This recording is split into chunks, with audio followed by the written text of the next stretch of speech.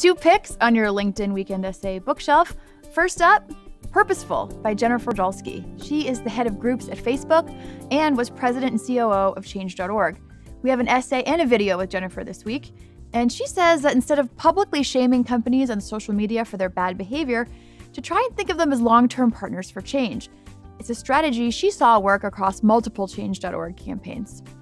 Next up, Business Chemistry by Kim Christfort and Suzanne Vickberg of Deloitte. In their essay, they say it's a bad strategy to hire people based on cultural fit, and if you do so, you might end up with a homogenous team. Check them out, #WeekendEssay.